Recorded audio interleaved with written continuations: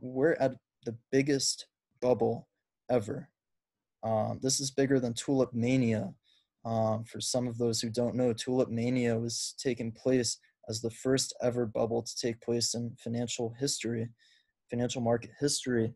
And, it's just like any other pump and dump scheme, right? So the price of tulips actually went to, I don't believe I remember the exact numerical figure, but it went so parabolically high and it was so overextended.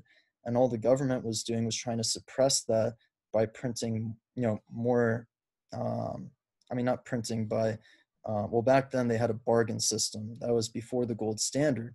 The bargain system, all they tried doing was inflating their supply so they had a stash that they can evolve out of over time, but that's not how it works. They need to let companies fail. I'm talking in terms of today.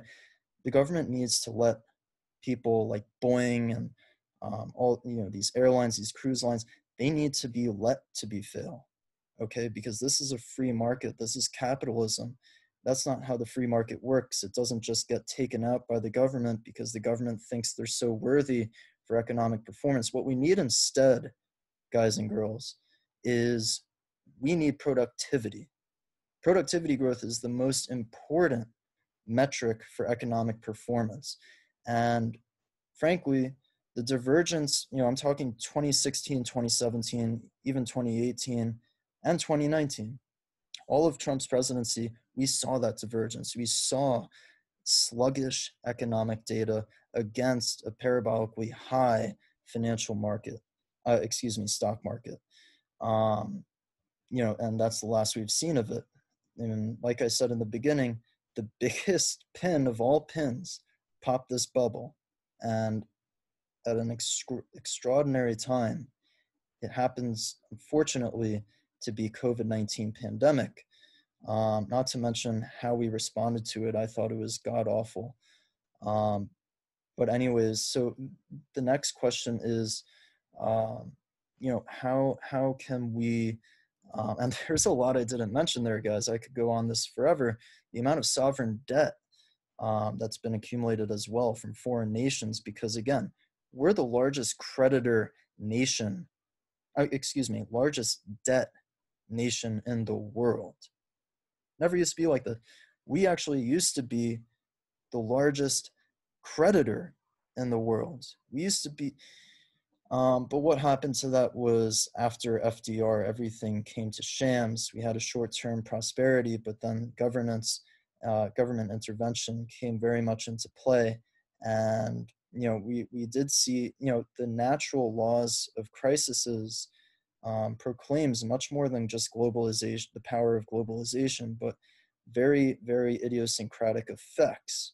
So so systemic risk, right? The risk that the economy is going to fail.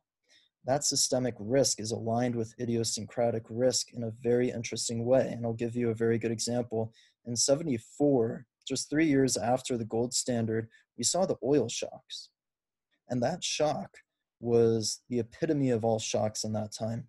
The oil sector, not to mention the energy sector right now, we're seeing insolvency, high chances of insolvency because of our current pricing war. So no matter how many barrels are cut, it really just comes down to, will the Saudis and Russians and, even Africa, will they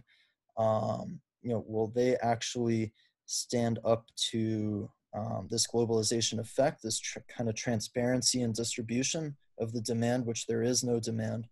I keep saying this, but demand and supply have been sabotaged. And what happens when that happens? Demand and supply coincide. They coincide with each other in a very dangerous and volatile way, which we've seen. That's why 20 million plus people are out of jobs. That's why interest rates are artificially low by the Fed. There's too much that's still wrong here, and the Fed is still trying to artificially suppress the situation by floating more fake money into the system at the expense of the taxpayer, right? The taxpayer has to pay through this through inflation. But hold up, inflation has not risen above 2% in the past 10 years. So clearly, that's a clear example of artificialization within the federal government. They are literally keeping, despite the fact their balance sheet has exploded over almost $7 trillion, and it's going to 10 very soon. The amount of just credit versus how much we've saved as a country um, is tremendous. And it never used to be like that. In the 50s, we used to be the most prosperous country in the world. That's when we had the title, the biggest creditor nation, um, because we just had so much money we didn't know what to do with because we used our free market in the proper way. Um, right? We used the free market in the proper way. And there's no better way to treat a free market better than with capitalism.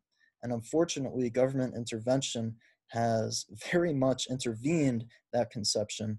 Um, after World War II, after 1945, we saw nothing but prosperity for almost 20 years. Through the 60s, we saw the conglomerate generation boom. That was the start of conglomerates going big. Um, and then the 70s, we started seeing shocks, and then that became a very much of a cyclical pattern. In the 80s, we saw interest rates rise to the teens, almost the 20s. In the 90s, we saw a little bit of leisure, but then consumer spending started to rise at dramatic rates. And then, of course, we saw '01 and 9/11. All right, that was, that changed life forever in a very unfortunate way. Um, and then the '01 bubble, which is just another example of Tulip Mania. It's just another example. Any company with the name, ABC.com, XYZ.com went public, and their stock price just automatically, parabolically flew to over 500+% on IPO day because people just got so excited by this .com um, realization. They weren't wrong. They weren't wrong. It was a revolutionary effect. However, the sentiment was just like now, the sentiment was way over the top relative to how much things were actually worth. Because it came to a point where companies that went public, they weren't even companies, they were just websites. They were literally just intellectual property of a website domain that went public.